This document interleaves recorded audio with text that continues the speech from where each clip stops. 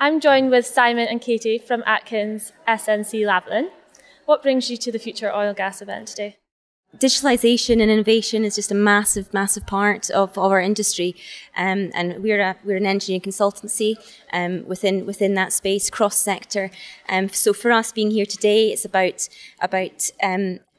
firstly, we were a sponsor of the event. We had Simon on the panel, and we really wanted to contribute and also gain from the event and provide some thought leadership, but also take away some knowledge from the marketplace as well.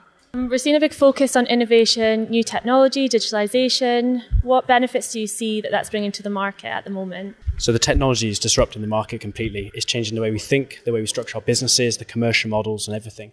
So it's events like this that really help us really frame what we're thinking as an industry, get together, discuss it and work out what the trends are and how we could learn together.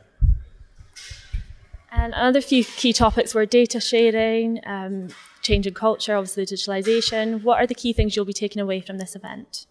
So the main thing I think is about the cultural change that comes to this. The biggest barriers will be the cultural change and how we get this workforce working with these new technologies, getting comfortable how they work.